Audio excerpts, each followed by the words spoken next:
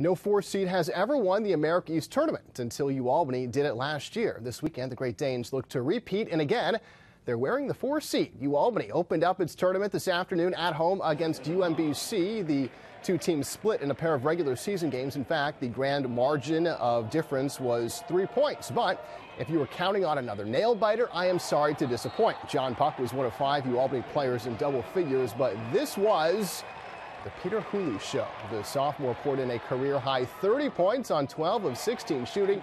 The Retrievers were without 3 players suspended for violation of team rules. Short-handed and outmatched, UAlbany won by 30. The Danes are now just 2 wins from repeating as conference champions. This time of year, it's about survival, survive and advance, and I'm happy with the way we played tonight. And today, it's only going to get tougher tomorrow.